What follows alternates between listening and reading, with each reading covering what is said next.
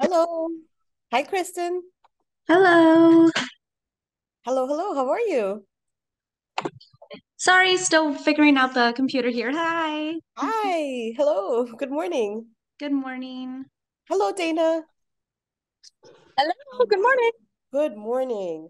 I have a feeling it's going to be not super busy today and very intimate, and that's good because I'm fighting a cold and I'm winning.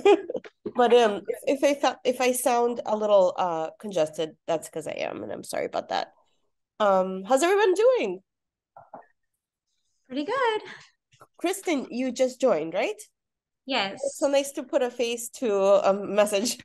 Yes. Welcome.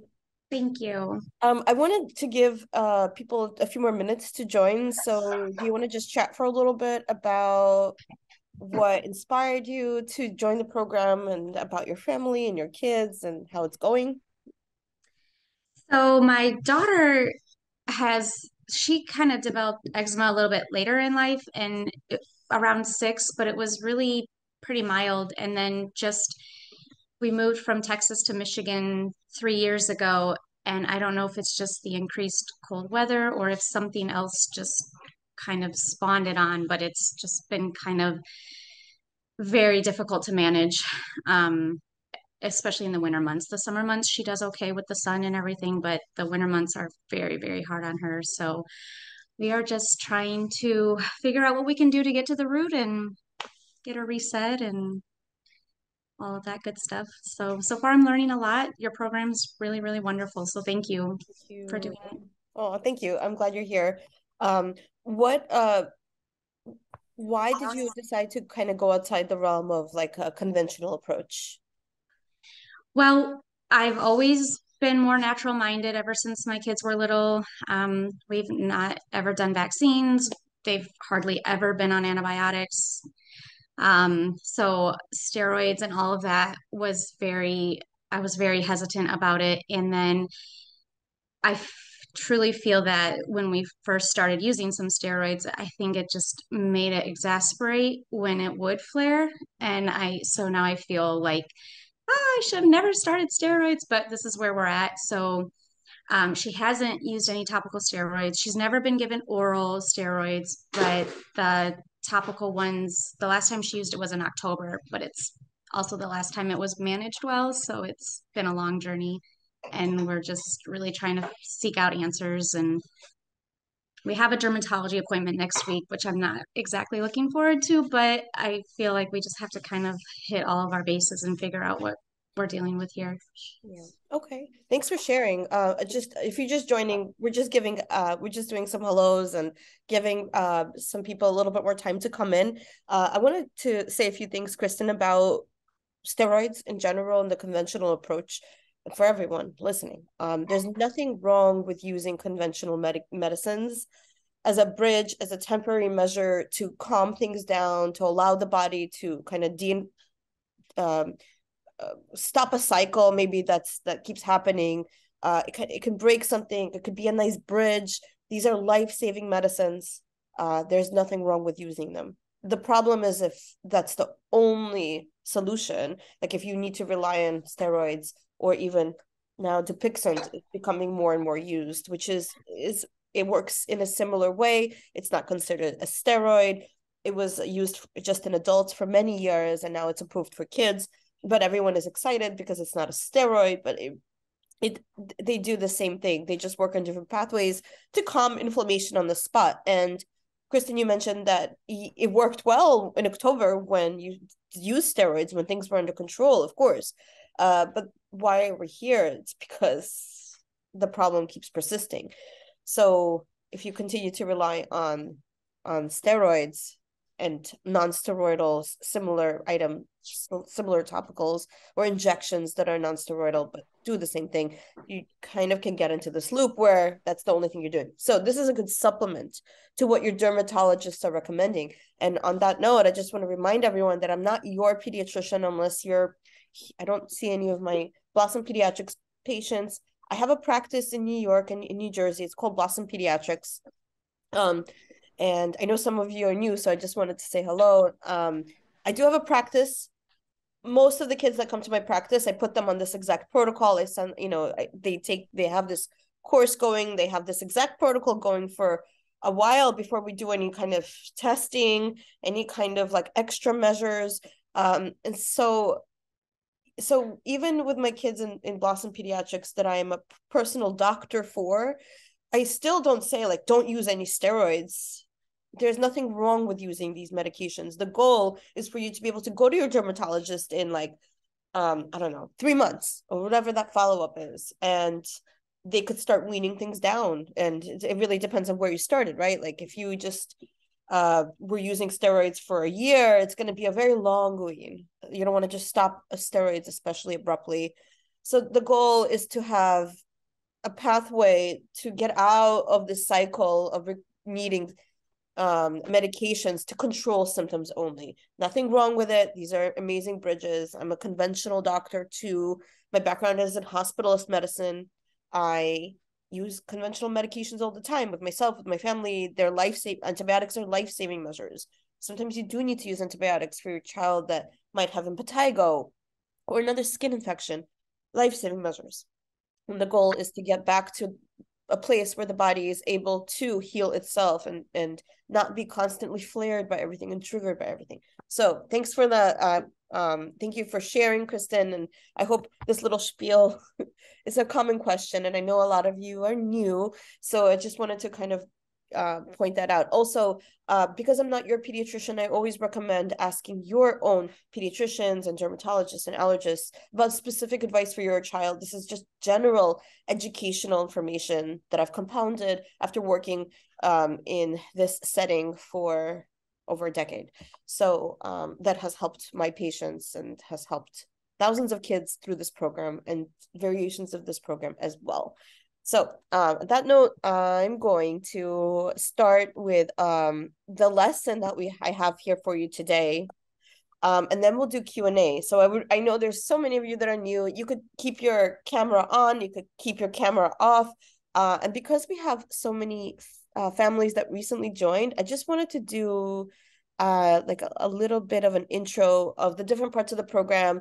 And for those of you who haven't logged in a while, I really want you to be able to get a little reintroduction to everything as well. So the Eczema Rescue Program consists of different parts, and you can use all these different parts in any way that you feel is right. The goal is for you to pick the ways that you like to learn and be inspired and consume information that speaks to you. You don't have to do everything, and you don't have to do everything perfectly, and you don't at all need to read everything that I write because there's a lot. So the first part of the program is these live calls.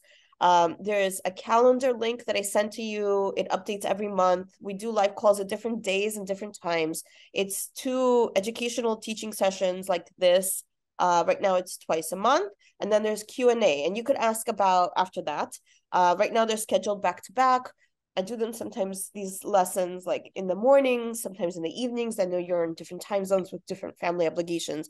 So I try to mix it up. But if you miss a live, you can always rewatch it. They're posted inside the digital program and they're posted inside the group. Just give me a few days to post it because I have a team that edits out extra stuff and makes it look nice.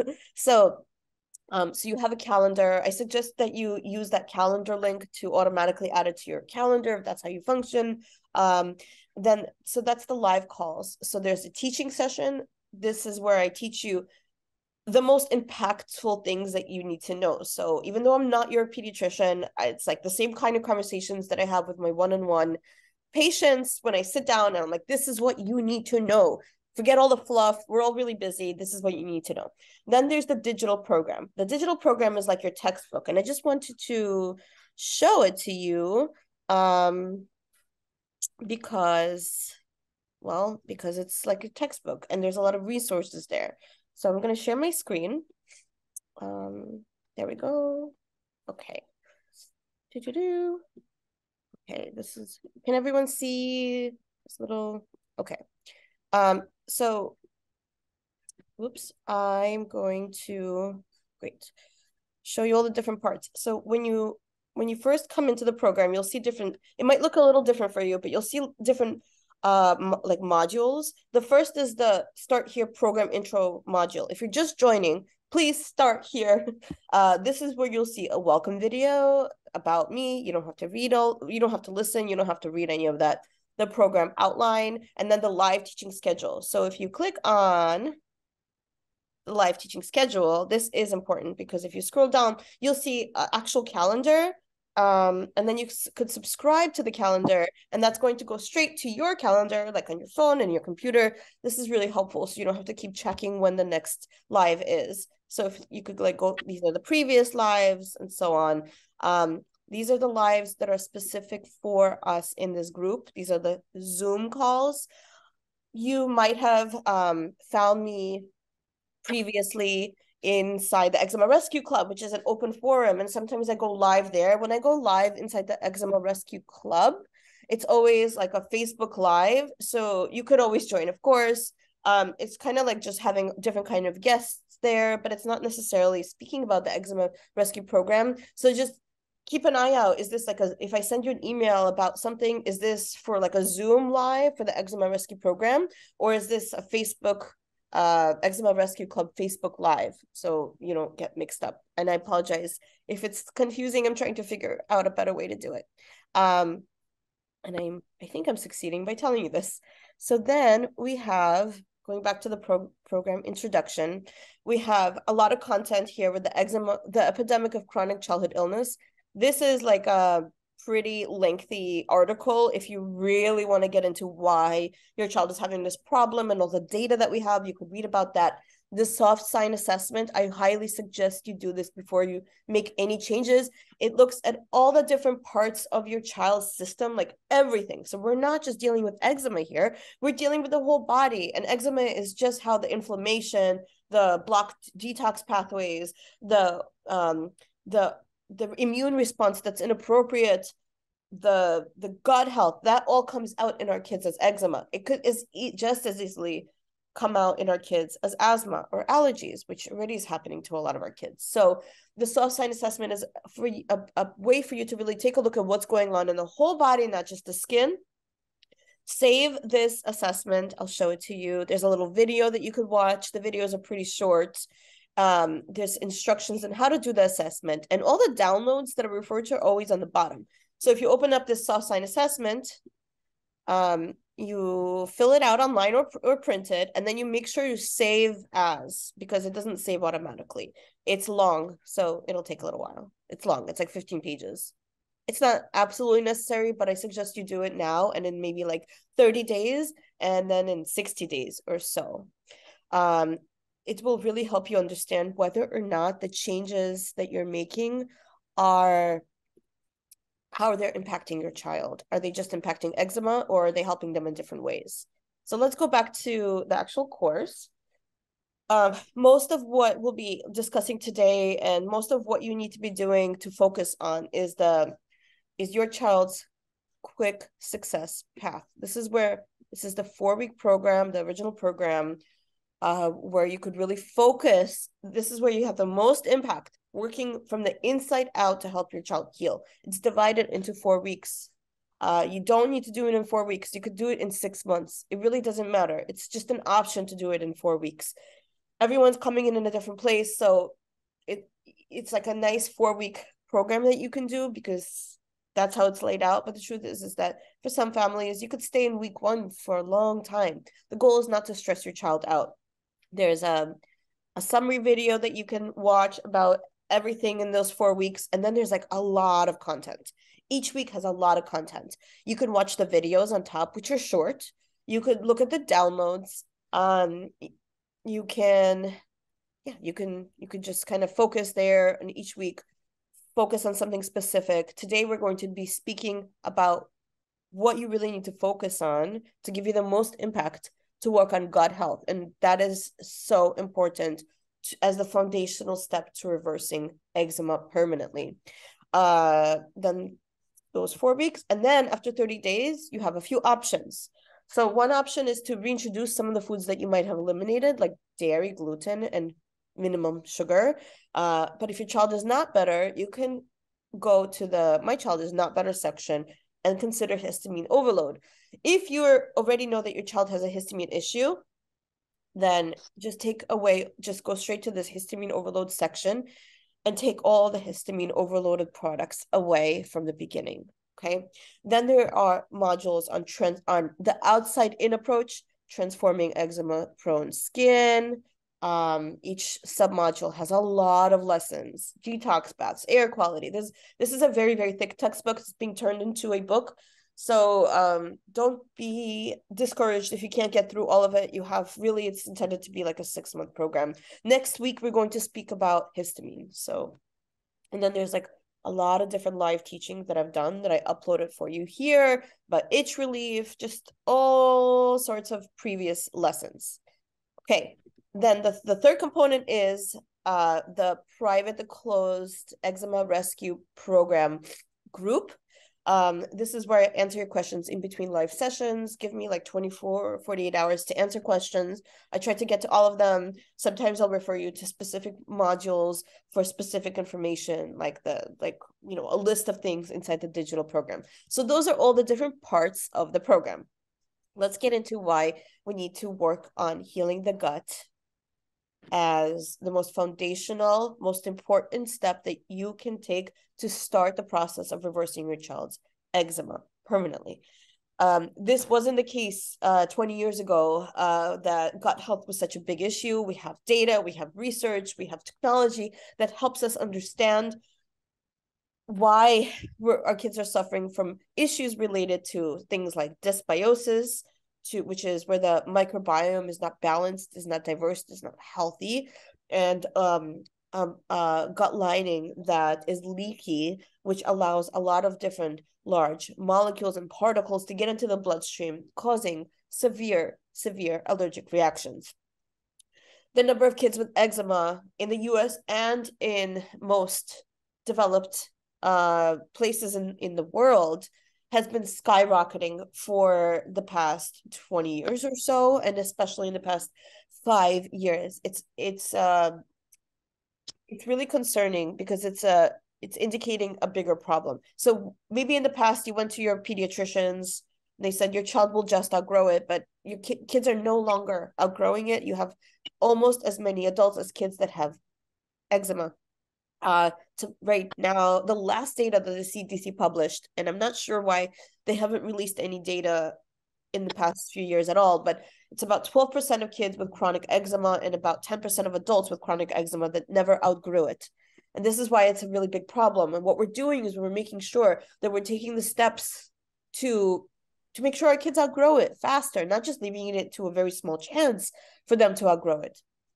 So why is this happening? We have so much data pointing to the fact that it's the gut health in everyone is suffering so much. But the good news is that you could do so much to heal it so naturally. It doesn't require really any fancy testing. That's optional. It doesn't require a lot of supplements. It doesn't have to be a crazy approach, and it doesn't have to be stressful. So I'm going to explain to you what you need to do which is all in weeks 3 and 4, really, to heal and seal the gut lining and rebalance a healthy and diverse microbiome.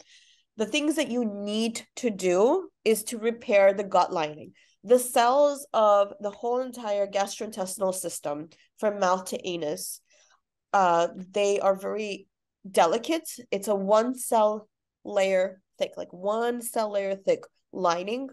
And on the outside is the outside world, and it's one cell, and on the other side is blood vessels, and that's how everything gets absorbed into your child's system. That is nutritional. So sometimes you have absorption through skin, but nutritionally you have absorption through this one cell layer thick endothelial lining. I'm gonna get a little nerdy sometimes, because we have multiple generations of families of kids, of people having antibiotic overuse and not really restoring it, all the chemicals in the environment, many different factors, not having a lot of fermented foods and diets, a lot of glyphosates in the environment that actually destroy the gut lining, all the preservatives, etc. I could go on and on about all the things that we were doing wrong for the past 50 years. because of this, and because babies are being born a lot through C-sections, also babies are being born with gut linings that are leaky already. That's why you're having so many kids now that are at 1 month, 2 months of age already have eczema. This is actually a very new phenomenon in medicine. This is not normal. This is not something that we saw like even 6 years ago when I started working holistically with eczema. I did not see so many babies with this problem. And that's why repairing the gut lining and making sure that cell layer, it doesn't have leaks in it, so things are not getting into the system, overwhelming the immune response completely, causing all of these allergies, environmental, food allergies, seasonal allergies, all of the allergies, all of the sensitivities, all of the problems with digestion.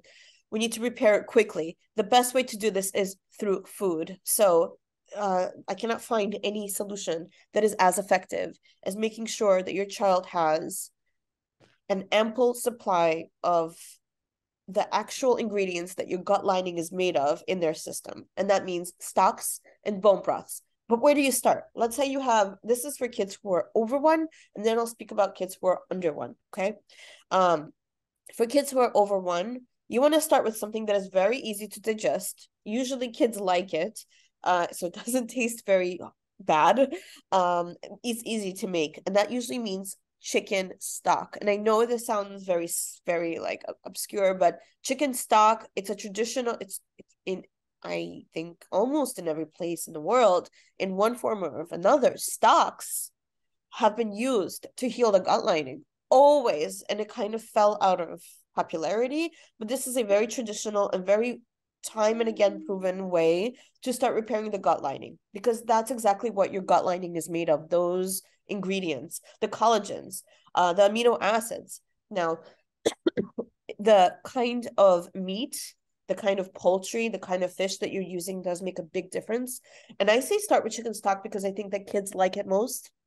If they're like not used to drinking it, they're more open to it. Because bone broths are harder to make. They just take a long time to make because you have to source really high quality bones. It's like the next level. You can get almost as much benefit if you make a chicken stock plus whatever choice that you choose. It has to be something that you can do. So chicken stock is a great place to start. Use high quality salt, not like salt with iodine, not salt like table salt. My favorite 2 salts right now, I used to just say it's Celtic sea salt, but I also like Redmond's, and Star West Botanicals is the third actually that I'm recommending right now after doing a bit of research on salt. High quality mineral salt. The Celtic sea salt is the easiest to find. Just get the fine ground. It has a ton of minerals, which our kids really need. How much chicken stock do you start with? Start with, it doesn't have to be a large quantity. So if your child is like 1 to 3 years old, a cup a day is amazing. Even a half a cup a day is amazing. If your child is like school aged, you could do a cup to 2 cups. There's no maximum. There's a minimum. Okay, a minimum is a little bit, but what really makes a huge difference is daily. So you want to have your child have a stock or bone broth every single day, optimally on an empty stomach. If they're like completely not into it, you can use it to cook with. You can use it to cook with, like if you're making rice or soup or anything that absorbs liquid, quinoa, anything that absorbs liquid in your food, throw that stock in there. Don't use water anymore if it's absorbing. Not if you're going to strain it out, but you want to have as much of these stocks in your child's system as possible. You can put vegetables in there, celery, carrots, onion is really helpful. Garlic. I have a ton of recipes of how to make it, whether it's stock from any animal product, not venison. You can't really make stock or bone broth out of it, but like beef, veal, fish. I have all the recipes inside the digital program in week 3. Just want to point out that it's the quantity. If your child is sensitive to histamine, and you already know this or you're suspecting it, and next week we'll talk about histamine if you're just joining, then make it fresh, because histamine builds up if you leave something in the fridge over time. And stocks have a lot less histamine than bone broths. Now, if your child is into it, if you're into it, if everyone likes it, the taste is great, excuse me, your child is like fine with drinking stocks every day, you can go up to bone broths, which are a little harder to digest. They have more histamine, but they are also very, very healing in different ways. Mix it up, use different products. 1 week fish, 1 week poultry, 1 week could be a meat, beef, it doesn't matter. High quality ingredients. So local, you can go to your like local butcher, you could go to the farmer's market, make sure that the animals are, if it's a fish, it's wild and not farmed optimally. If it's a poultry, you know, you want poultry that has been free range farm, not just conventionally raised. If organic means that the animal was fed organic food, feed, which is very, very helpful, because a lot of the feed in what they feed conventionally farmed animals, like regular non-organic, is really, really bad for you and ends up in your child's system. Like the GMOs and the corn and the soy, it's not even worth it. You might as well just not have stock if you're going to make it with ingredients that are not quality. I don't recommend using pressure cookers that make things really fast, but I know that pressure cookers also, like if you're making a bone broth and the boil is like 12, 18, 50 hours, sometimes pressure cookers are used. If you do a pressure cooker on a slow setting, or like a clay pot, like an electric slow cooker, that's just fine. If you're trying to make it really fast, it's going to destroy all the ingredients that are helpful and beneficial, so don't do it. It's not worth it. If you find yourself having a hard time making bone broth, the only brand that I have found that doesn't use pressure cookers in a way that is not conducive to nutrient value is Brodo, Brodo, which you can buy online. They'll ship it to you frozen. If you're in the New York, New Jersey area, fresh, or maybe outside now, Whole Foods carries it, Fresh Direct has it. If you, that's how you're shopping, you could get it from them directly. You could get it from their website. It's Brodo. So frozen is fine. You can make big batches and you can freeze them. Just make sure you freeze them in glass and don't freeze something that's hot. It'll melt your whole entire freezer. If you store stocks on bone broths in the fridge, make sure that you're storing them all the way in the back and not in the doors. It'll last a lot longer. So the most impact that you can get from food in this stage of healing to heal with gut health is stocks and bone broths. Second most important thing that you can do is to restore the microbiome in the most natural way possible. I think that using different kinds of fermented foods, especially lacto-fermented foods, like sauerkraut, if your kids like spicy things, it's kimchi. It's a lot harder to have a lot of kimchi every day because it's so spicy. But sauerkraut is really basic, easy. You can make it yourself. You could buy it very easily. Things like beet kvass, fermented carrots, fermented cucumbers, not pickles. Fermented, any fruit could be fermented. Ferment anything. A variety is helpful. If your child has a very sensitive stomach, has been on a lot of antibiotics, has a history of constipation or diarrhea or belly pain or any sorts of like gastrointestinal problem, if they're just very sensitive. In fact, for all kids, start really slowly because these are so potent. Ferments are more potent than really any probiotic that I could think of in general in terms of colony forming units.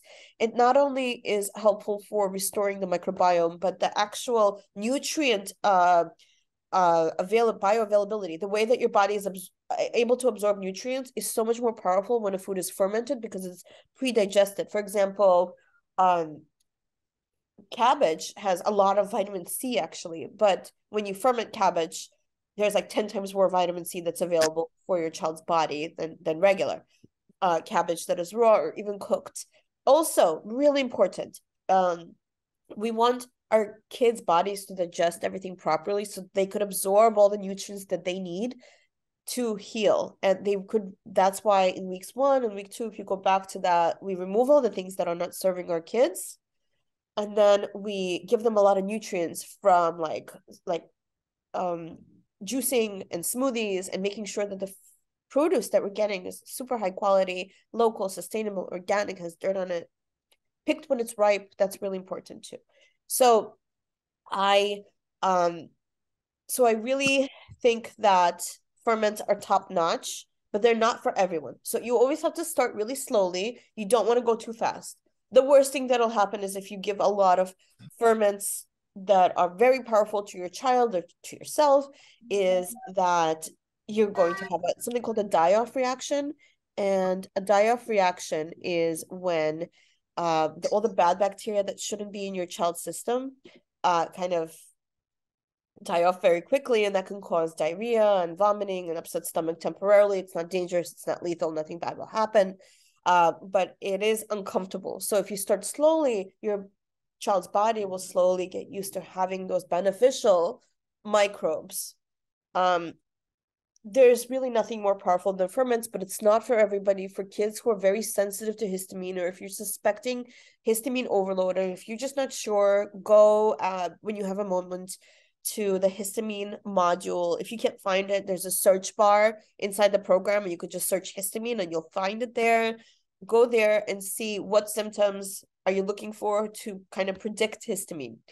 If your child is not able to tolerate histamine, if you're not sure, if your child is like completely against ferments, if you're trying to kind of like speed up the process, you could always get a probiotic. I don't think that probiotics are as potent really, unless they're very specific to your child's needs. So it's kind of like shooting in the dark. The probiotic that I love the most right now, especially for kids who are sensitive to histamine, is smidge sensitive. It is not cheap, it is expensive. That's why I don't love it, but it's not intended to be used for a long time. In fact, I don't think the probiotics should be used, the same one should be used for more than like maybe max 3 months, but really more than a month, because it'll do what it's doing. It's going to restore what it needs to restore, and then you're just wasting your money. Don't just buy probiotics randomly. Most of them are dead. Okay, and if you want to learn a little trick on how to determine if your probiotics are worth your time, energy, the time it takes to give your child a probiotic, I mean, all of this takes time. So is to do the milk test, and that's in the digital program under week 4 of how to do that. So I really like smidge sensitive for kids who are histamine sensitive, and I really like Claire Labs for those kids who are not histamine sensitive, if you're looking to really super boost the whole process of restoring the microbiome. On the topic of supplements, the third supplement that if your child is not really into stocks and bone broths and is not like kind of getting into it, and it's hard to start, there's also a supplement that helps heal and seal the gut lining. It's a powder. It's by Claire Labs, and it's called L-glutamine. And sorry, 1 second. Okay. It's L-glutamine. It's a powder. It works really well. It's not going to do the same quality of work as stocks and bone broths, but it is going to be very helpful as a nice bridge. I don't recommend using it for like more than a month, truly, of really any supplement for more than a month. So those are the options. The last option is to do the tiny health test. If you asked me a year ago, like, would I recommend any direct to consumer, as I'm a functional medicine pediatrician, and I use functional medicine tests to help bridge that gap between like where we are now and what we're trying to do for the future. How do we really supercharge the decisions that I'm making for my patients, that patients are making for their kids, families are making for their kids, rather. And so a year ago, I would say the technology is not there. We have all this data, but we're not able to interpret it as physicians, as people. It's not there yet. Well, I'm so happy to say that the tiny health test is very, very helpful. So I would suggest actually spending that extra.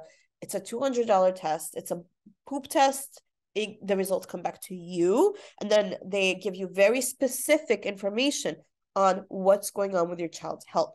On top of that, they tell you information about histamine, which is unheard of, and it's excellent. So if you see a lot of histamine, that's going to help you really narrow the choices that you're making. That test takes about 6 to 8 weeks. You can pay extra to expedite it. Start with this program. I work with them directly to help formulate eczema plans for my patients, for their program. So it is highly recommended that you start with, don't wait for the results to start making the changes. Don't wait for the results.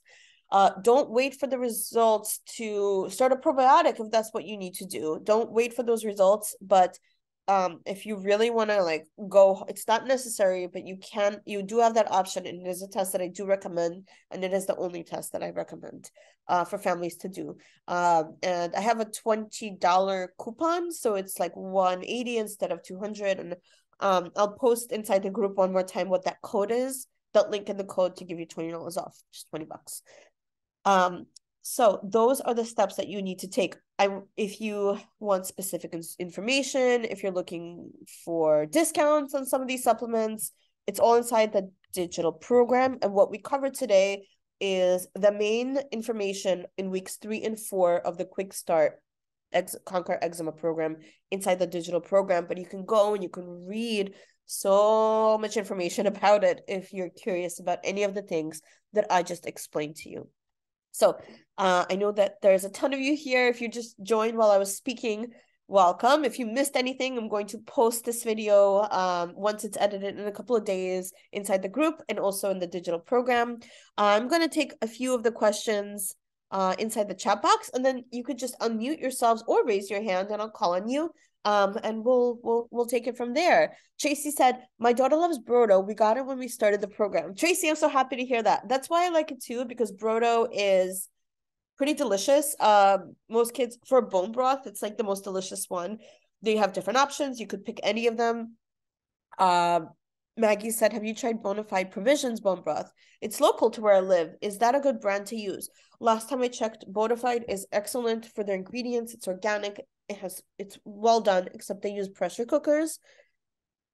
So the nutrients die off. And I can assure you that a lot of the nutrients die off because in medicine, when we have kids who are very allergic to almost everything, we have parents use pressure cookers to make the food so cooked up that it's not even recognizable by the human body as food, and they're not reacting to it because the body doesn't recognize it as food. So in one way, like that's great, and in another way, this is not what your kid needs. What your kid needs is nutrients that are whole nutrients, the amino acids that are not destroyed. Eventually, everything gets destroyed with enough pressure and heat. The amino acids, the collagens, all those things that you could find in a powder that I don't recommend getting. And I don't recommend getting powders of these things, of like bone broths, and I don't recommend anything like that is shelf stable. So Maggie, I mean, unless if you want to look into it, if they don't use pressure cookers anymore, maybe it's something else, let me know. Kat said, why do we not learn any of this in school? I wish we did, because I was a pediatrician for years practicing what I thought was amazing medicine, following the best practice guidelines that were laid out to me by the American Academy of Pediatrics. And the reason we don't learn about this, even as pediatricians, as doctors, is one, there is no mention of root cause medicine in conventional medicine education at all. So it's medicine that is intended to reverse, it's life-saving medicine, and it's medicine that like your regular doctors, they know how to manage symptoms. If you really think about everything that was ever prescribed to you, it's either life-saving or managing symptoms. And that's not what we want to do anymore. We don't want to just manage your kids' eczema anymore. I could go on and on about this, but I can't because we have very important questions about our kids. Adiana asks, what's the name of the test? Missed the name. It's called Tiny Health. Yeah, thanks. Kat answered it. And check out I'll post inside the closed group the coupon code. And the link so you can get it a lot cheaper, $20 cheaper. Silky asks, are we shooting for 100% of the Tiny Health results? Does that even exist? 100%. Silky, I'm not sure what you mean by 100%. But maybe you can clarify. I I mean, like, you know how when we get the results back, it says like 50% good flora, or it has that bar. Like, No, does no, no. 100% Yeah, great exist? question. No, we don't want 100%. No one is Okay. 100%. We're not looking for that. What we're trying to do is optimize. What we want to do is what changes can we make for our kids that will make the biggest impact for them. And so you'll get results. How it works is you'll get results first, and then you'll be confused, like Silky is today. And then they'll send you an expert report.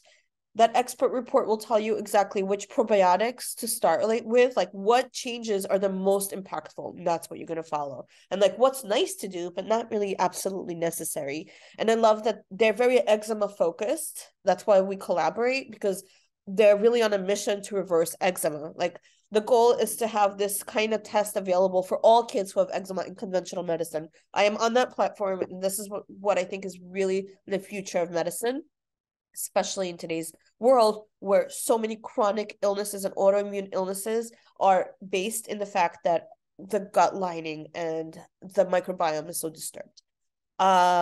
Let's see. Ravija, I will call you in a second. And Ariana asked, my daughter is 4. What would the test still be helpful? I noticed that the test is marketed for 0 to 3-year-olds.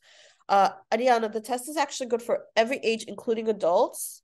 They're just the first ones that are very specific to kids, including especially a 4-year-old. So they market it for babies because that's kind of the direction but it's excellent for every age, and the results are based on age. So absolutely 100%. By the way, they also, I don't know why they don't market it more. They actually have a test for vaginal flora, which I think is so important if you're planning on having another baby. And like the big question is like, what can I do to make sure that my next baby doesn't have this problem? Is focus on your own gut health, restoring your microbiome. And one way to test this is to do their vaginal flora test. So great questions, everyone. I'm gonna call on the people who very kindly have been waiting with their hands up. We'll go from there. So you could ask anything really. I'm going to, or Vijay, I'm going to unmute you. I know you had a lot of questions today. Okay, can you hear me? Yeah, doctors. Yes, yes. So my daughter is 3.5 years old, 3.5 years old. And lately, from last 6 to 7 weeks, she is itching a lot. Earlier, she had some skin viral. Dermatologist said, no, it's not viral. And there was some confusion, but it's cleared out. But still, she's still itchy in the night. I don't see her skin is as bad what it was before 4 weeks when it all started. But I don't know if she is doing out of habit or she has a histamine overload. So Okay. what is my first question is like, how can I find that she's histamine overload? I saw 2 tests you have mentioned in that histamine video inside the module. But first one, when I read online, it was more related to asthma. And second one, I don't know, is it like, will I be able to convince my pediatrician to write that test, blood work test? How it will go? I think I wrote these tests are available, but not very reliable. When that video that I did like Yeah, half a yeah, year yeah, ago, yeah, I yeah, wrote these yeah. tests are available, they're not reliable. Right. Tiny Health now has histamine on their test. Hmm. That's reliable. This is kind of new. That's why I didn't update it. Technology is moving really quickly. I'm so happy because so that's reliable. Another very reliable way is to remove all the histamine rich foods and all the histamine releasing foods from your child's system for like 2 weeks and see what happens. That's even more reliable. Yeah, Okay. I But did I that. don't Yeah, recommend yeah. like it's like hard. You can't just like remove everything. Mm-hmm. Kids who are growing and already limited in what they can have or can't have, right? So that's an option, is to minimize histamine. Another option is to use a supplement, like maybe minimize a little bit. It's not an all or nothing with histamine. It's having a lot of histamine in the system that throws it over the edge. So having just a banana usually won't be as bad as like having 5 bananas and then ferments. Mm-hmm. And then there's Mm. like allergy season outside, and then histamine gets overloaded, and then you see symptoms. Eczema is just one symptom of histamine overload. So there's a supplement. It's basically kidney ground. You could give your kid kidney, which nobody does, cooked kidney from animals. This is where most, or you could give them the supplement to see if it helps. It helps a lot of kids who are sensitive to histamine. And so there's a kidney supplement that is on my full script dispensary. It's a capsule. You open it, you sprinkle it on food. It's just ground up, cooked. It's basically kidney cooked, dried, ground up. You could give that to your child, and right before they eat, like 15 minutes before they eat something that is rich in histamine, and see if they're better. I also want to point out that you mentioned that she got better like 3-4 weeks ago with the actual skin inflammation, correct? Right, right. Okay. She had that, but now she's better from last 2 weeks. Okay. But in between, I use steroid cream, like whatever a pediatrician has prescribed. Yeah. But her overall skin, so she had two things. She had eczema, patches flared up, plus her skin was very patchy, like goosebump kind of things, and all red and all, and that was super itchy. So I Okay. think that is now all clear. And eczema, because I applied steroid also, now it's in control.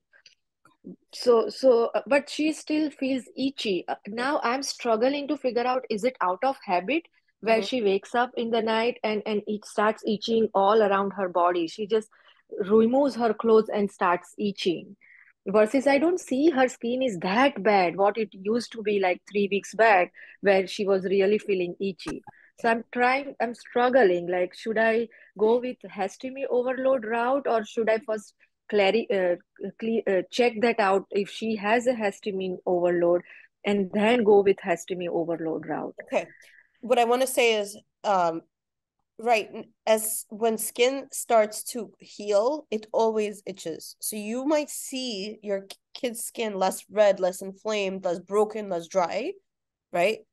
Yes, yes. But they're itching a lot. This is one of the most classical things that happen, because when skin is reforming and healing, it's going to itch. Think about it like if you have a really bad cut, if you ever did, and then skin is trying to heal and close, it's going Yeah, to yeah, itch. yeah. So it's really hard to say Right, right right. now. I say leave it alone and see what happens in a couple of weeks. That this process of skin healing for some kids takes a Mm-hmm. few weeks, and it's more common Mm-hmm, mm-hmm, than not to have mm-hmm. itching when skin is actually healing and better. I'm glad it's better. Yes, it could be habit.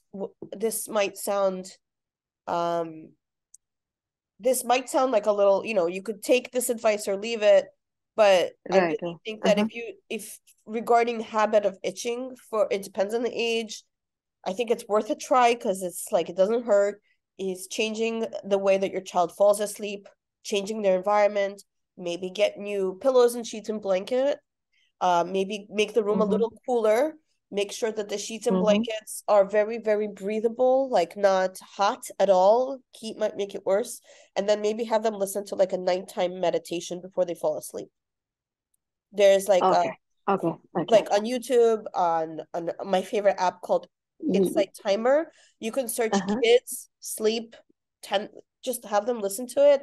That You're allows right, right. I the know brain that. to Yeah, kind yeah. of Uh-huh. go into a different pattern that they normally would. I think that might help. Other kids are helped by weighted blankets for sleep. So Mm-hmm. weight blankets are Mm-hmm. heavy blankets, and so that extra pressure on the skin is what they need Uh-huh. to not want to itch it so much. That helps a lot of kids too. Okay.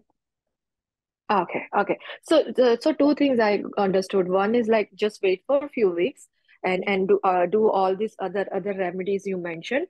And second thing, should I still go ahead with tiny health gut test? Yeah, At I least think so. it won't, I right? think At least I'll that's get some available to you. information. I think I'll it's I'll buy it. Yeah, yeah, I'll buy it. At least that will give me some direction in case she has a histamine overload. And yeah. about starting probiotic, I was thinking to start probiotic. So should I go with that Sminjman, which is for histamine, Yeah. or even if she does not have histamine overload, I use that. It should be okay, right? Yes, it's great. It's a really good one, especially for eczema. Okay, Yeah. okay, okay. Then I'll start with that one also in parallel, and see how it goes.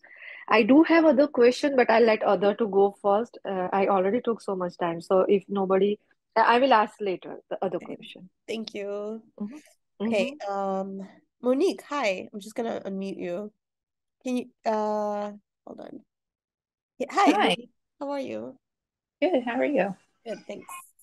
Um, so I was curious as to, Genesis, we've been doing low histamine diet, very limited choices on what to eat.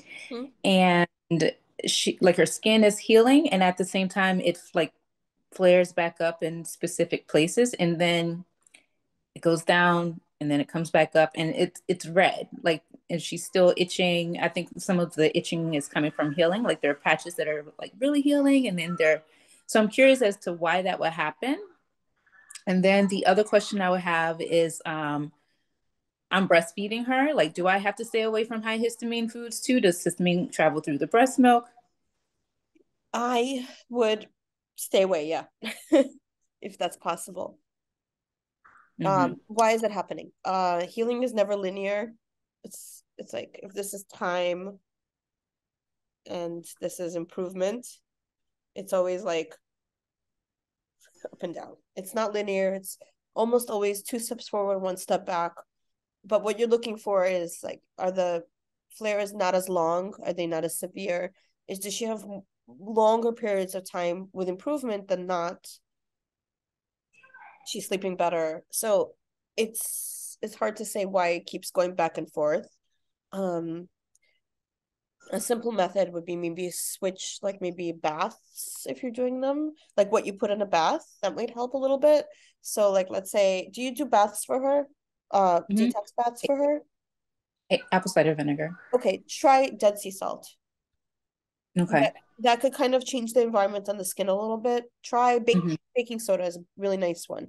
It's for Mm-hmm. everyone. If your child is getting better and getting better, and then there's like a little flare, skin is changing, she's more itchy. Avija too. Try go back to the basics, and the basics are put something in the bathtub. Now, if there's worsening, don't use it anymore. You have a lot of options. There's a whole guide inside the digital program called Detox Baths, that you can use. Switch it up. See if that helps the pH on the skin, the microbiome on the skin itself, restore and heal a little bit better. Okay. Thank you. You're welcome. Do you have any other questions?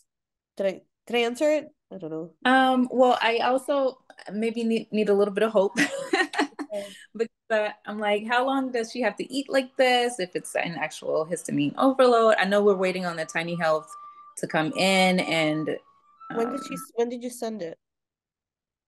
last week. It'll come back sooner. Let me know when it comes back. Okay. The first, they sent it in 2 parts and it should be back. I just got mine super fast. I don't know how. But the first part comes back pretty quickly. The expert report comes back slower, like after a while. So send me the info when it comes Okay. back. Okay. And we'll go from there. Let's wait before we Okay. decide. It'll be back. We'll get a lot of info. Okay. Right. Thank you. Thank you. Lauren, hi. Hey, Lauren. Let me just unmute you. Okay, Hi. can you hear me? Yes. Hi, Dr. Gluzman. It kind of is related to that other woman's question. My daughter who's 6, she has been healing very nicely. We eliminated gluten, dairy, and a lot of sugar, and I feel like she's doing great. But she's still, and her eczema, like, she's really cleared up, but she still has this constant itchiness. Okay. And it's funny because that woman brought up habit, Yeah. and my daughter is 6, and I sometimes I feel like it is habit. Like if when she's under pressure, like if teacher asks for a question, she starts to itch her arm and neck. But she does wake up in the middle of the night with this intense itch.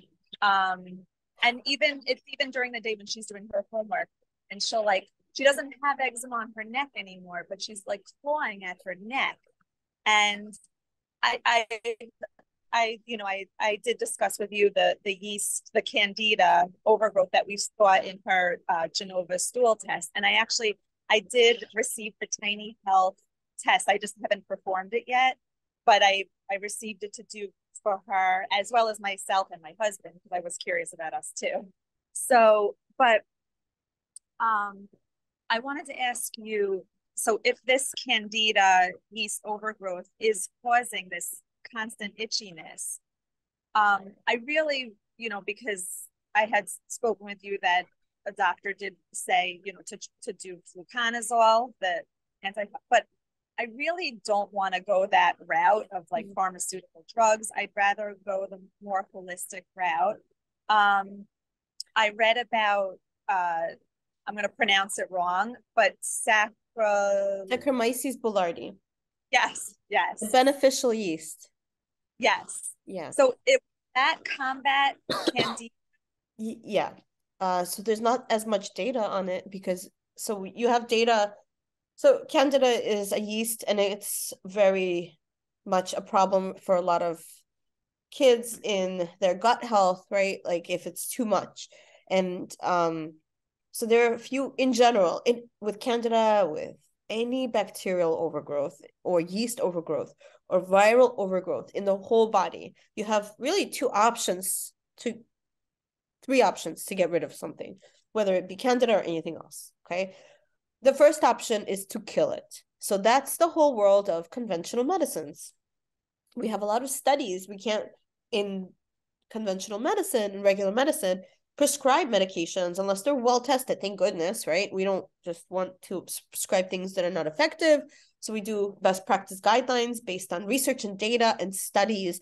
So fluconazole is one of the most classic, common, nor very, very safe in general antifungal medications that could be used in the mouth for oral thrush, on the skin and the gut, like everywhere, right? We have a lot of studies that show, well, this is very effective to kill yeasts. Diflucan is another word for it. It's used for all sorts of overgrowth of yeasts and fungus. So one way is to kill it. If you're killing it, you're going to kill everything else that's a yeast. By the way, we speak so much about the microbiome going good bacteria, bad bacteria, but it's not just bacteria. It's good viruses, bad viruses. It's viruses and bacteria that can be pathogenic, hurtful, or beneficial, helpful, depending on the environment that they're put in. So it could be like either way, kind of neutral. They could be bad for you, pathogenic, could be good for you, the ones that we want to restore. There's also yeasts, and we're like, yeasts are bad, we want to get rid of all yeasts, all fungus, but really there's a lot of really beneficial yeasts in our systems that help us ward off the bad guys. One of them is called Saccharomyces boulardii. Okay, so the second way to get rid of the things we don't want is to have a lot of the things that we do want, and that's why we use probiotics, so that and ferments, and to create an environment where there's just no space for the bad guys to be. So this is like but I don't have a lot of data behind it. So if there was like a suspicion of a candida overgrowth, I typically do start with just, if it's not like obviously there and really not that bad, and maybe you just have a kid who has like thrush all the time, I do recommend starting Saccharomyces boulardii. You can make ferments from it too, by the way, and it's a beneficial yeast. But if you're going to be on diflucan, what's the point? You're just going to kill everything anyway. So we don't do both. And then the third way to get rid of something in your child's system that is alive and we don't want it there is to starve it. Just don't feed it anymore. And that's what you're doing, Lauren, when you removed sugar. Candida thrives on sugar. You removed so much sugar, it's going to eventually starve. The last two ways takes time. The killing it is pretty fast. Okay, yeah, and my pediatrician, because I spoke to her about the fluconazole, the diflucan, and she is very I hesitant, yeah, because she said and it wouldn't just be this particular functional medicine doctor I spoke with you about. He didn't just recommend it for a week. It could be months, Mm-hmm. months of her to be on it. And my pediatrician is so against that. She does not want her on this. 1 week is fine, but to be on it for months, it gets metabolized in the liver, and she doesn't want her on it for months. So I don't know if you. I have only prescribed it once for a child with eczema. It worked really well. It was for 3 weeks. I cut it down to 3 weeks, not a month. Maybe 2 weeks, 2 to 3 weeks, something like that. It is a lot. You have to kind of choose which you have to choose one route or another. Regular pediatricians, this is not standard practice, and I obviously respect her hesitancy, of course. And personally, like, I don't recommend it unless things are really, really bad and you've tried everything else in general. So you kind of have to go with it. We could talk offline about it. Okay. Yeah. Thank you so much. Thank you. You're welcome. Let's see. Okay, thank you, Lauren. I hope that helped. And we'll continue the convo offline. In case you're wondering about the offline, Lauren's a patient of Blossom Pediatrics. So, okay. Let's see. Kristen, do you want to go next? I think your hand was up next. I'm gonna unmute you, and you can be on camera or off. Hey. Hi. I actually just have a couple quick ones. The first one is in regards to detox baths. My daughter, she was actually just sitting here watching, and she said, when I take my detox baths, it makes me itchier. So she only uses Epsom salt and baking soda. I don't know if it could be that. And she says it's fine when she gets out of it. It's just when she's in it, and it's only the areas that are most affected by her eczema right now, like her flare areas. Okay, yeah. So instead, just do one, like just try like baking soda that usually doesn't, and then cut the dose. Okay. And make sure to wash it off too. Yeah, she does do that, and then she's fine afterwards. It doesn't create any further itching. And then my other question is, because I do suspect that her dermatologist is going to want to put her on a steroid next week. How do we do it safely, since before she only ever used it as a last resort, and she would only use it maybe for a day or two just to get everything to calm down, and then we wouldn't use it. So now that we haven't used it since October, I am a little nervous about that, and how can we do that safely? So when you have a conversation with your dermatologist, ask them what steps need to be taken. Like, when can we do a follow-up to wean her off? Or like make sure you mention, like, the last thing you want is like, here's the steroid, use it forever, bye.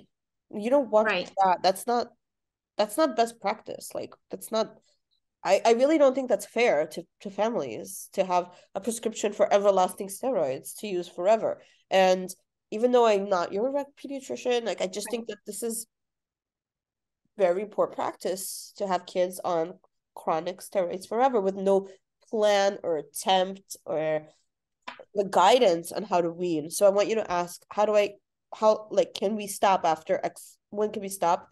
When can we reevaluate whether she needs a different dose? Because like one steroid is like double the strength of the other one. It makes a big difference. How can we wean it? Just ask about that. Okay. Like, I want you to have like a plan for her. Like, can we wean it off slowly? Can we do it every other day? Can we, how do we know when to stop? Right. Those are important questions to ask. Yeah. And that was always our hesitation to use it, because there was really not good instruction on how to use it, other than just when it flares up, you can use this. And so we would always wait until it was like, okay, I can't stand it anymore. But then it would, and use it for a couple of days. Yeah. And I didn't know if that was making things worse. And every time it would flare back up, it would be like a bigger spot, or any place that she used it seemed to get more and more inflamed after a couple of months of it going back to, and now I feel like we're in a way worse spot than we were when we first started using it. so you need, that's why you're here, because it's inside out, right? Approach. Right. Like, yes, for some kids you just need it once a year for a couple of days. This is not the place for those kids. If you don't stop the process from the inside out of what's causing eczema flares in your kid, you're going to end up with the same problem when you stop the steroids, obviously. So, but this approach takes time. Yeah. So in the meantime, you can use the steroids, but once the trigger is stopped, the inflammation decreases, you'll be able to wean them down yourself. The goal is not to get into a place where you have topical steroid withdrawal. Yeah. That happens for different kids at different, like, in situations. For some kids, it could be like a month. For some kids, it could be a year. And then there a lot of conventional medicine doesn't believe in it. Yeah. Like, it's not a thing, which boggles my mind. Like, it's only a thing, actually, what they actually write for physicians, like, this is the advice is, topical steroid withdrawal, I'm going to like summarize it, is how I understand it. Topical steroid withdrawal is not a diagnosis. It's misuse of steroids. So if a doctor prescribes steroids to be used every day, but parents don't do that, then you can have symptoms of eczema, but it's not withdrawal. What world does that even mean? Right. Like, it boggles my mind. I cannot believe they wrote it. It's just kind of crazy. And so having breaks in between, it prevents those kind of issues. And I don't, you're not there at all. So yeah.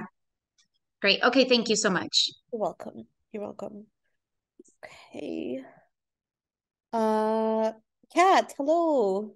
Hi. Thank you. I feel like I'm meeting a celebrity. This is exciting. I have on the topical steroid withdrawal, we had like the conventional, we're switching doctors. We have a great naturopath now, but they were like, take the steroid, put it on, and it wasn't getting better. And I think it was after he had a ton of antibiotics because he had some really bad ear infections. So we were like, shit, we got to do it. Then our naturopath said it, so I said, okay, if you tell me, I'll do it. And then he had that, what was that called? That bad flare up of impetigo. Oh, and yeah. That's what it was. And then, so I think we used the topical steroid for too long. It was just like 1% cortisone, but his poor, like this chunk of his skin just seems so angry still. And I was wondering, is there anything we can do to help, or is it just Aquaphor till it gets better, or? So let me just get this straight. You were on steroids for a while, even on the face, right? Probably like a week and a half. Oh, that's not that bad. Okay, so steroids for a week and a half, then he got impetigo. He had the impetigo first, and they said they made us give him antibiotics for that, and said put this stuff on it. Okay.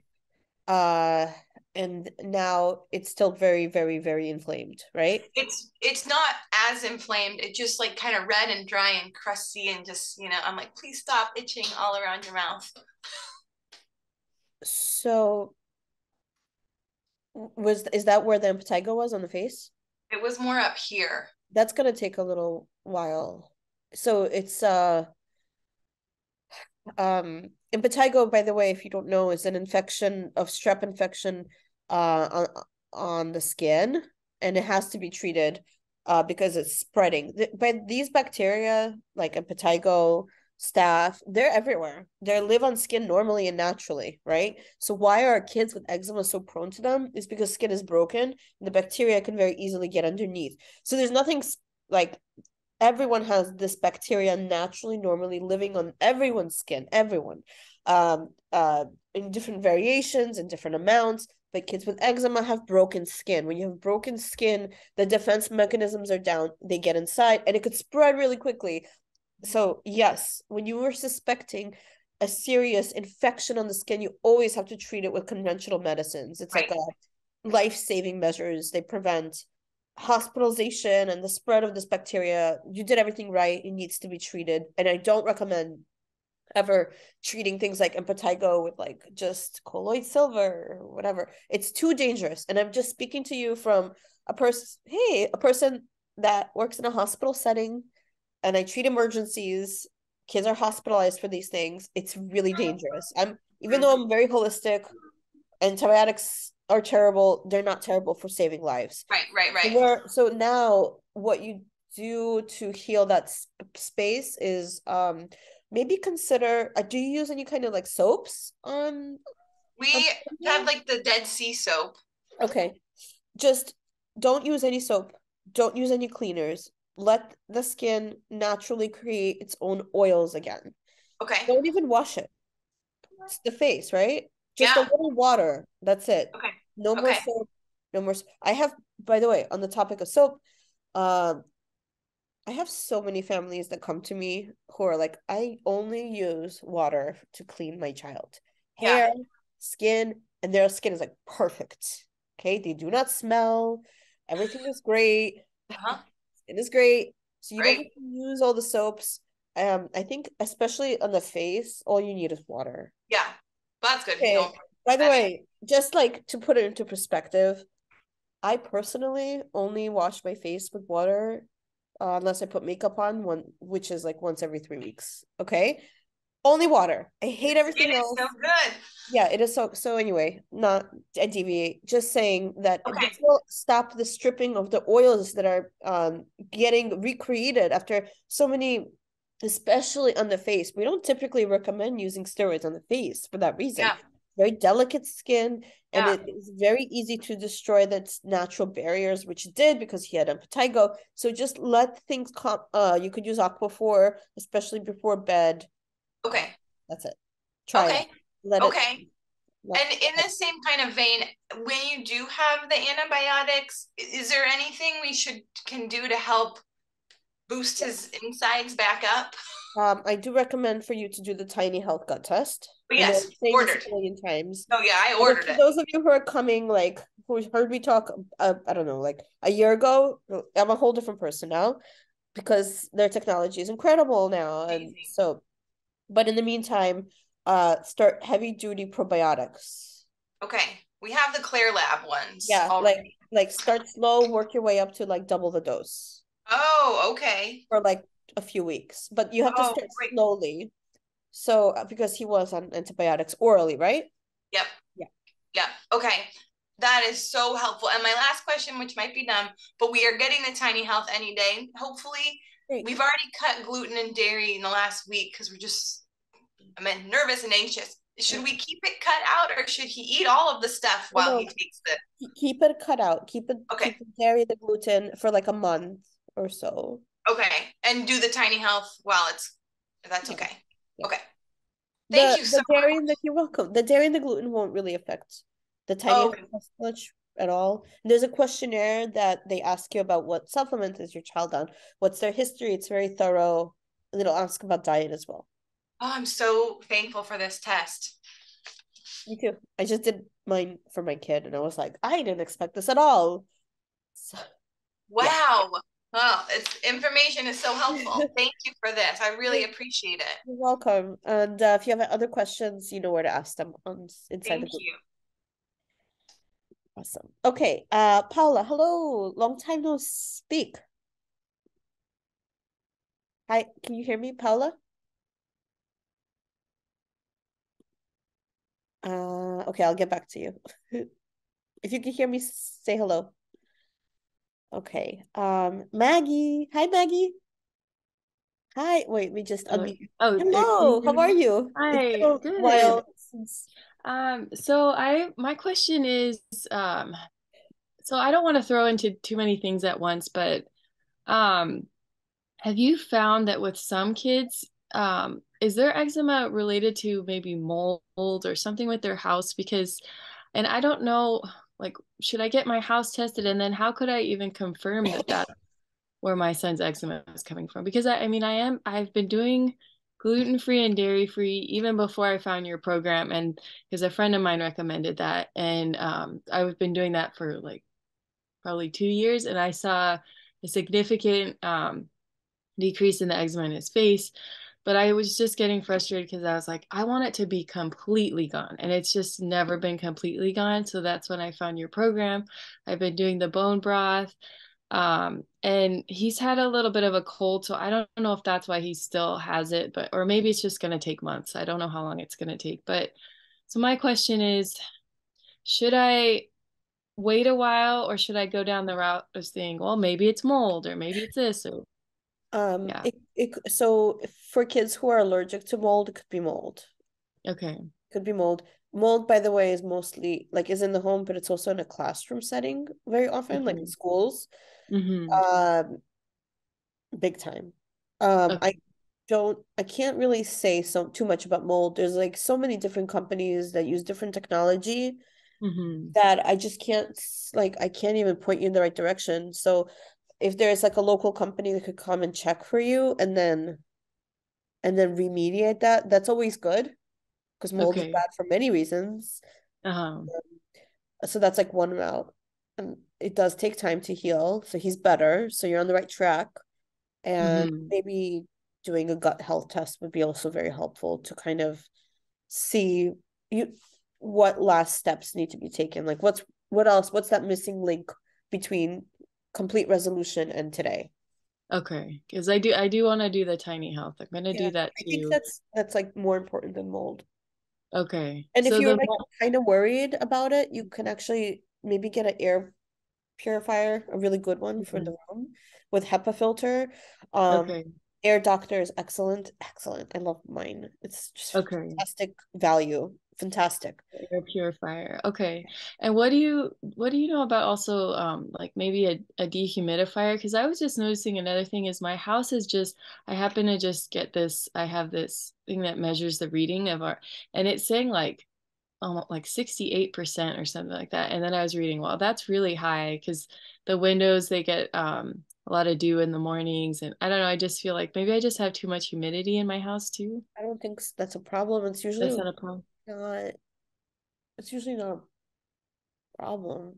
That's not a problem. Okay. So I'm Because what what happens with eczema is like moisture is lost from the skin to the environment. That's why so many kids, I'm a little jealous of your humidity. oh yeah. uh, very often for kids who are like in the winter, northeast or northern parts of the US, Canada, I have to put humidifiers in their rooms. I recommend that because it's too dry and right. That's why so many kids have flares in the winter because it's too dry and you want the Okay. humidity to be like up to like 60% even. Okay. Bad. Where do you Okay. live? In San Diego, I don't think that too much is the issue. that's too much, isn't It's it? not good for bed bugs. Okay. Sorry, not bed bugs.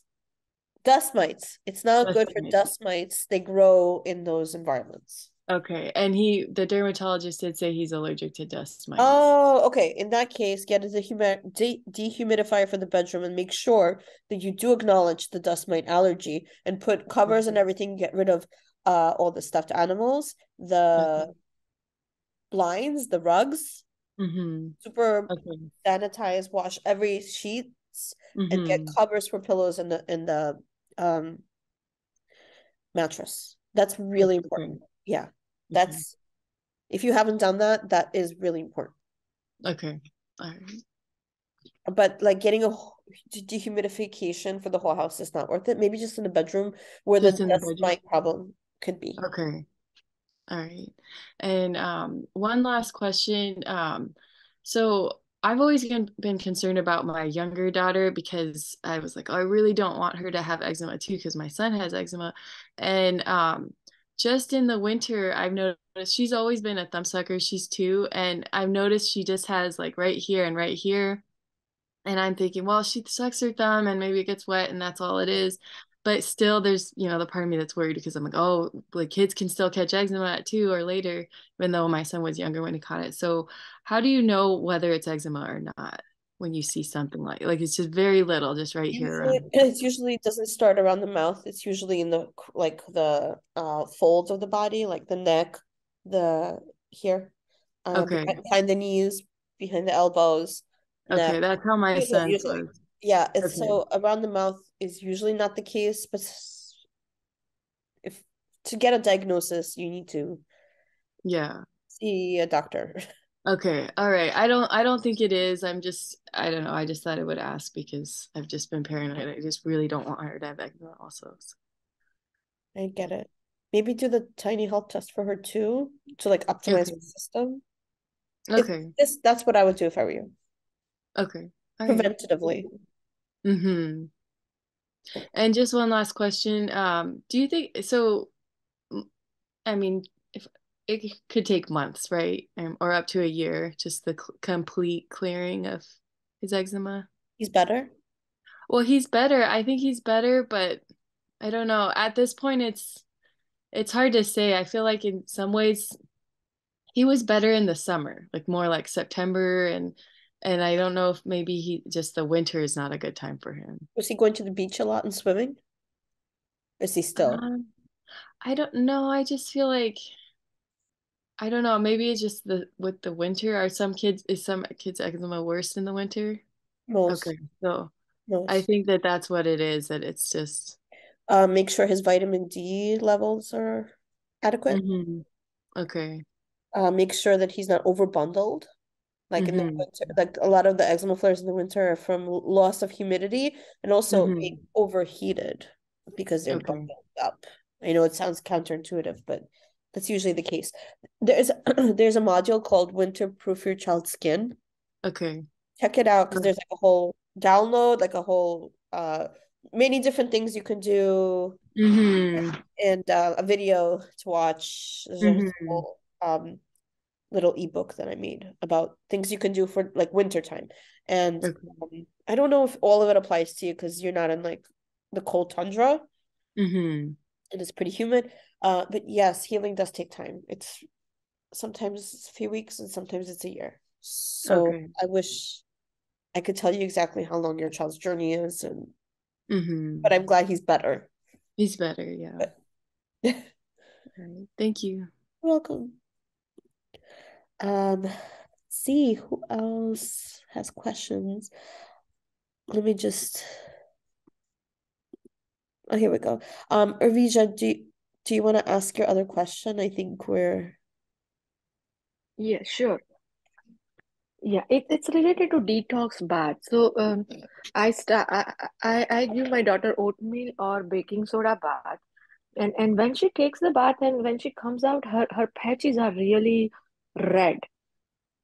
She doesn't complain anything specific, but then I applied the lotion and all other things. It's okay, but like throughout the day, it's okay. But as soon as she takes bath, I think it's without detox bath also. As soon as she takes bath, the patches are like so red. Is it normal? No. Okay, so it could be a few things. Number one, the water that you're using could be very irritating to your child's skin. If it's public water, it might have a lot of chemicals to clean it, like chlorine. So you can actually check the water quality in your town by going to the environmental working group website and searching for the water guide. Like there's like a water guide, and you could actually see what's going on in the water. There are, and I use this, there is like a Berkey, and then if that's hard to find, Aquasana is another brand that makes filters for the shower. They're amazing. They get rid of the chlorine. It makes a big difference. Something else is that you maybe you just want to have your child do a quick bath with just water and that's it, and not sit in the bathtub. Okay, no detox bath, right? Just like if it's not better from it, then don't use it. Just have them rinse with quickly, not too long. Sometimes that could be very dehydrating for skin. You don't even really need to use soap in most places, to be honest.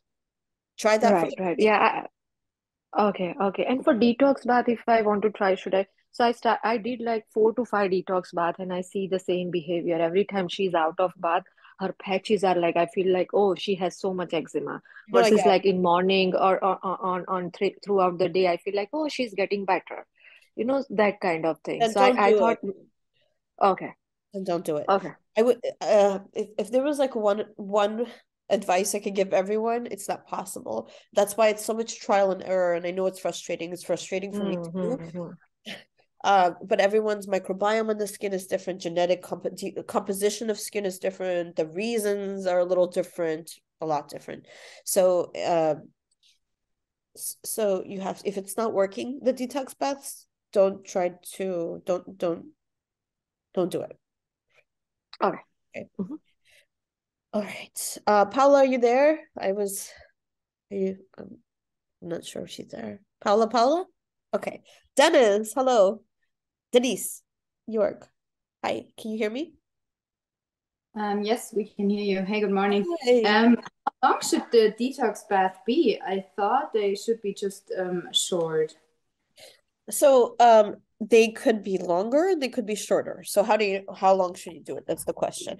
For kids who are very sensitive to winter, like in the winter time, they get a lot worse when the weather changes and suddenly they're having like eczema flares. The benefit of short baths is that you don't lose a lot of like pores open. When you get out of the bath, you could lose a lot of moisture. So for those kids who are very sensitive to wintertime, to moisture loss, short baths. For those kids who it doesn't matter what weather it is, what season you're in, what temperature it is, what humidity level it is, you can do, and they're okay taking long baths, then you can do them longer. So 15 minutes is fine. To get really the most benefit of a detox bath, it's 15 minutes. But for those kids who can't even, like, for some kids who can't sit in a bathtub, you could actually take a spray bottle, put like baking soda in it, spray the child down, let it sit on the skin, and then rinse them off. That's another option. If you don't, because sitting in the actual hot or warm bath is going to dry out the skin, and so you have to figure out what's best, what works best for your kid. You'll know right away if your child is worse after a bath, then shorter. Just rinse them off and go. All right, thank you. Yeah, you're welcome. One more question. Yes. So we are in the program now for about 3 months, 2.5 months, and following it pretty strict with no gluten, dairy-free, and so on. And he never had the eczema so bad as in the beginning, but it came back again and again, especially when he has a cold or when he's teething. Okay. So yeah, that's very common. So any stress. So wait, I just have a question. In general, is it better? Like if he's not sick or not teething, is it better? I would say it is better. Okay. For kids, having stress on the body is a trigger, massive trigger. For kids his age, a stressor is usually teething or having a cold. Almost always you might have an eczema flare with a cold in a child, not really in adults or older kids, but like in little kids when they're teething. Try for teething homeopathic remedy. Like have you like the homeopathic chamomilla drops? We have something with chamomile. It's called Osanit. It's something from Germany, but it is Yeah. So homeopathic for teething to kind of support the system. I don't know how to stop teething or colds. You cannot. But I think homeopathy works really well for somebody his age. Yeah, but when the eczema came back, it's.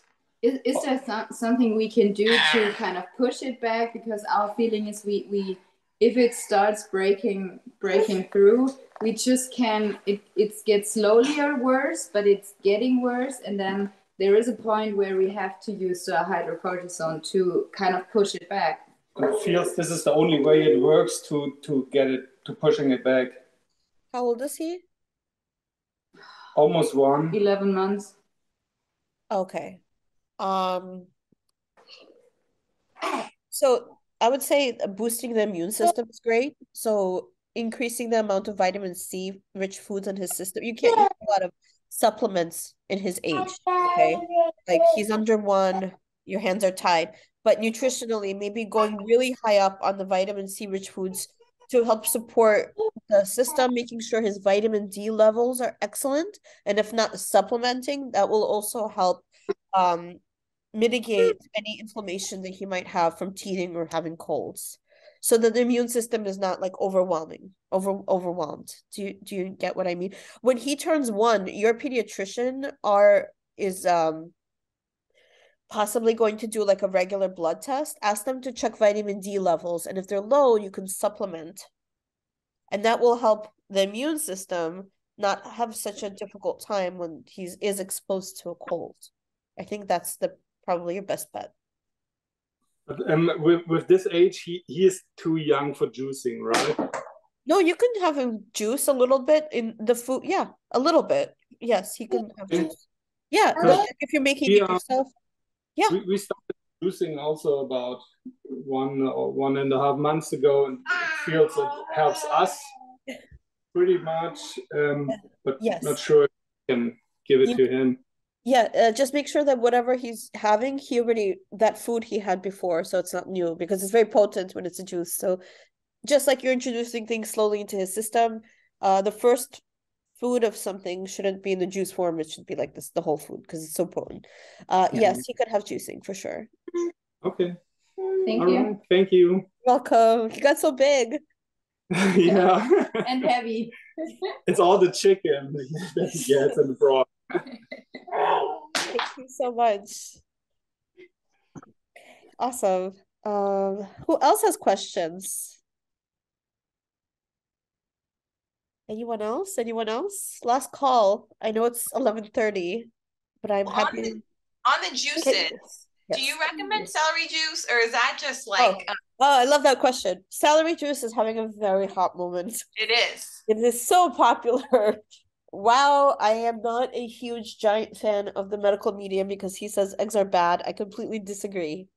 I don't know where this information came from. I looked everywhere. I cannot find it. I have no idea.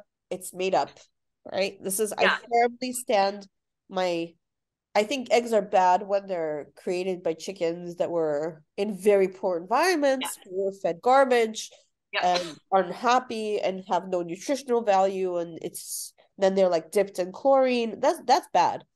But eggs, that's regular eggs. Get eggs from your local farmers market. Make sure it's so easy. Yeah. Eggs are excellent foods. They're very good. We'll stick with the eggs. good. So that's the egg thing. That's why I can't take him seriously. I actually returned his books. I bought them and I went and I'm like, return. I cannot look at this. Yeah, I did the same thing. I really love that he's bringing awareness to, in general, like a healthier lifestyle, and that makes me happy. And he's all about celery juice. Celery juice is amazing. I love it. I feel like $1,000,000 when I drink celery juice is my favorite. Celery juice has a lot of nutrients. It's so good for hydration. It has magnesium. It's amazing. So does everything else. So that's why having a variety of different produce, greens, veggies, what's most important is not trying to get celery and juicing that. It's trying to get produce that is local, because it's picked if possible, because it's picked when it's ripe and it has the most nutritional value. Produce that is organically grown and not just grown hydroponically with no soil. That's also important. Okay. So many of the produce that we see, greens, they literally, these things have never seen sunlight or soil. They're grown in a solution of liquid in a building. It's called hydroponic. It could be organic because chemicals don't need to be organic. I'm a little worried about that. Yeah. Just so you know, you could literally make food for plants to grow in a liquid form by chemicals in a lab, and then put lamps all over it and it will grow, but it's never seen sunlight or soil. Okay, that's all. I'm just look into that. So more importantly than trying to get for juicing or for food in general, it's more important to try to find high quality local produce than trying to find, like, I heard celery is good, but it's not like, or whatever, let's call it, I heard XYZ veggie is so good. I'm gonna buy it at all costs. It's so expensive. It was flown here from God knows where, and I have it now, but it has like no nutritional value whatsoever. So that's the thing with fads and trends, which is not. I'm like very annoyed by those things. Where do you live? I live in Seattle. Oh, okay. So it's like nothing's growing. Right. We're in California for a month though. Oh, so good. That helps. So you have a lot of options in California. Yeah. All right. So I hope that helps. You're welcome. See, Lauren, do you have another question? Hold on. I think you're still muted. Okay. I think you have to unmute yourself. Can you? Okay, now I can hear you. Yeah. Can you? Okay. Yeah, because I'm driving, but you could hear me. Yes. Okay. So because I did eliminate gluten and sugar, I would say by 80%. And I see a drastic difference on her face. Drastic difference. Now on the weekends we cheat. She will go to a birthday party and I let her have the pizza.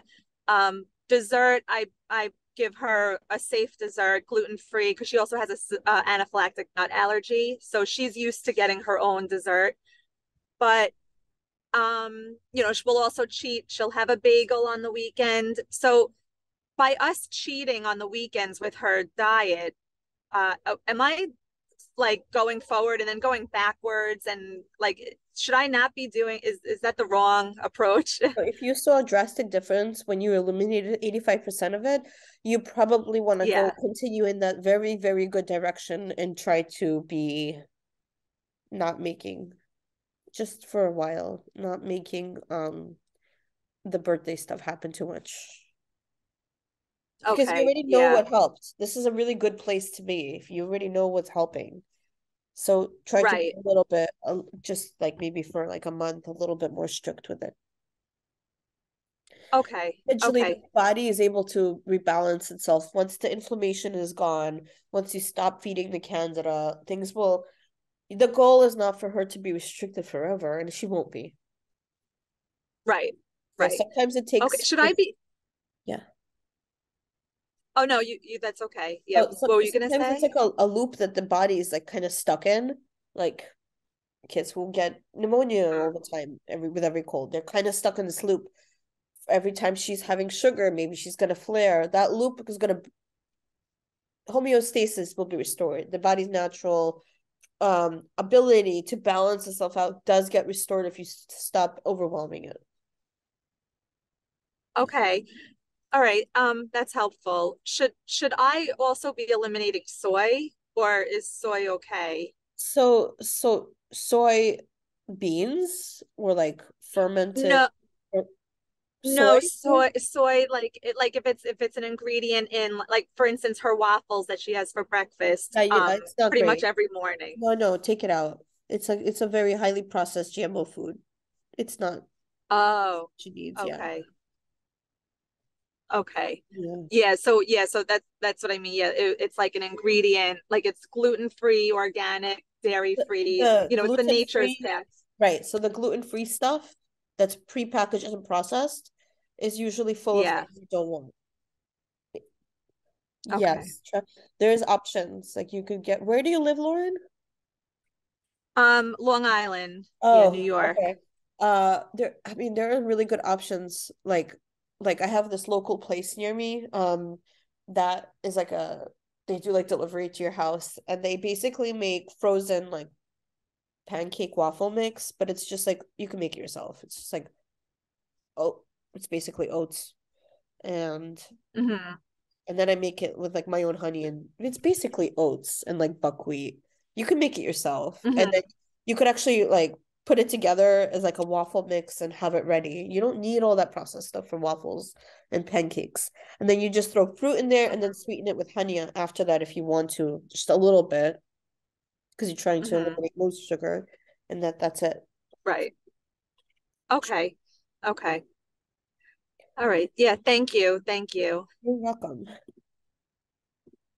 Drive safe. Kristen. Thank you. Yep, real quick, what about like pure maple syrup that we get some from like a local farm near I just answered you. Online too. Oh, okay. Posting in there, that helps a lot of families. I get that question a lot. Most maple syrup in the US is actually very processed. That's not what you think it is, but if you really know that it's pure maple syrup from like locally made, they don't add any chemicals, they don't add any extra sugar, I think that would work well. Okay. Yeah, in moderation, of course. Okay. Yep. Thank you.